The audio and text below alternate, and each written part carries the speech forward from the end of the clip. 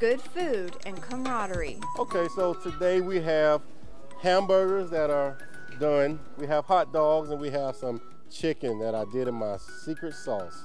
It's all in a day's cookout at Spectrum Academy. So we're excited to have the Stuart Police Department out at Spectrum Academy. We do this twice a year, once right before Thanksgiving and once again right before spring break. The cookout is twofold. It's about appreciating partnerships.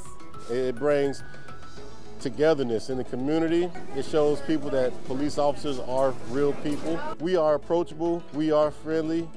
This is our job to keep everyone safe, but we are still humans. Partnerships with the police department, food and nutrition services, and the school district. It's also about rewarding students for their hard work.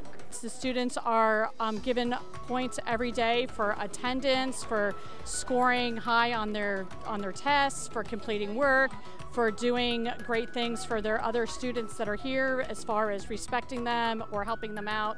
So it's really a big, huge part of community building and relationship building, which is super, super important. And the students, they love it all.